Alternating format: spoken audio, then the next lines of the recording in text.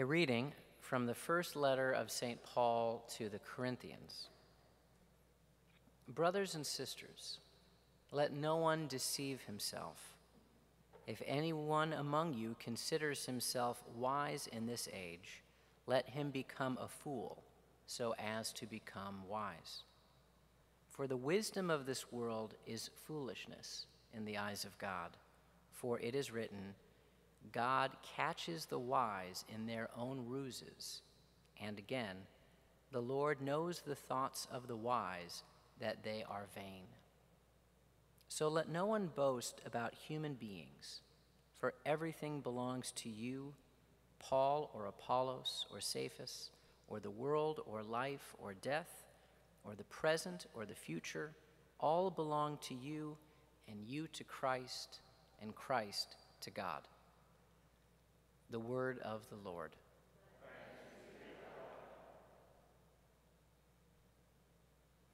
To the Lord belongs the earth and all that fills it. To the Lord belongs the earth and all that fills it.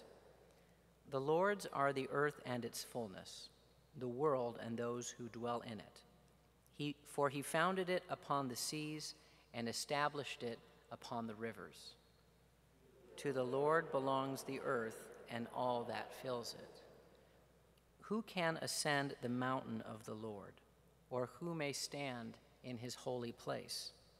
He whose hands are sinless, whose heart is clean, who desires not what is vain.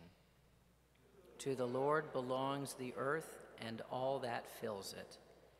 He shall receive a blessing from the Lord, a reward from God his Savior. Such is the race that seeks for him, that seeks the face of the God of Jacob.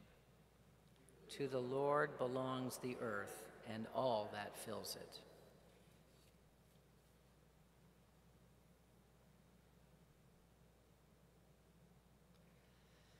Alleluia, alleluia, alleluia. Alleluia, alleluia, alleluia. Come after me, says the Lord, and I will make you fishers of men.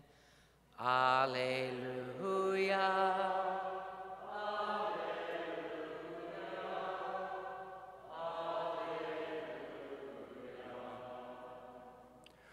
The Lord be with you. And with your spirit. A reading from the Holy Gospel according to Luke. Glory to you, Lord. While the crowd was pressing in on Jesus and listening to the word of God, he was standing by the lake of Gennesaret. He saw two boats there alongside the lake. The fishermen had disembarked and were washing their nets. Getting into one of the boats, the one belonging to Simon, he asked him to put out a short distance from the shore. Then he sat down and taught the crowds from the boat. After he finished speaking, he said to Simon, "Put out into the deep and lower your nets for a catch." Simon said in reply, "Master, we have worked hard all night and have caught nothing. But at your command I will lower the nets." Then, when they had done this, they caught a great number of fish, and their nets were tearing. They signaled to their partners in the other boat to come and help them. They came and filled both boats so that the boats were in danger of sinking. When Simon Peter saw this, he fell at the knees of Jesus and said, "Depart from me, Lord, for I am a sinful man." For the astonishment of the catch of fish they had made seized him and all those who were with him, likewise James and John, the son of Zebedee, who were partners with Simon.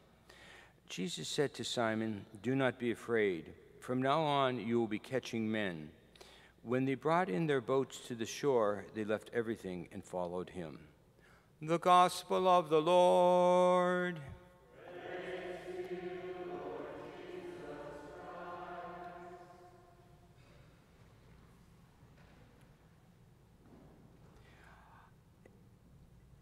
when I was meditating on this, the one thing that hit me the most was when Simon Peter saw what the Lord had done through the catch by following him. He fell to his knees and said, "Depart from me, for I am a sinful man." And this is true of all of us who God chooses to work for. We see God, maybe we could say something that helps turn someone around. Maybe we could supply needs to someone who's in need. Maybe we could just encourage that person who is broken and hurting. God uses us, and he longs to use us.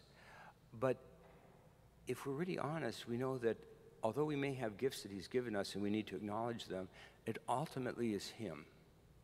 And we are just poor, sinful people who by grace are being able to use by God to do marvelous things.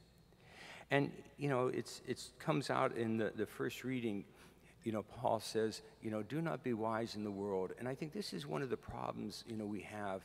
When we look at holiness, when we look at, following the Lord, we think of these great deeds, and we're thinking of people like, Teresa of Calcutta or